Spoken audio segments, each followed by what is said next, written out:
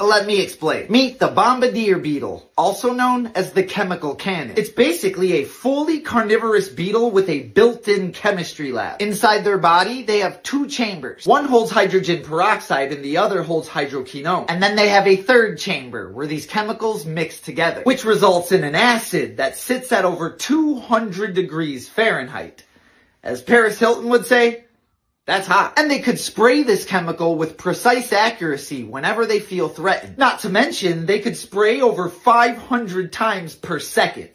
That's a chemical Gatling gun. In other words, all of those ants are about to get super soaked in boiling acid. They don't even really have predators. I mean, occasionally a frog or toad will eat them and then throw them right back up because the beetle sprays in their stomach. Science hurts. Even a praying mantis won't mess with the Heisenbug. Gangster. Moral of the story?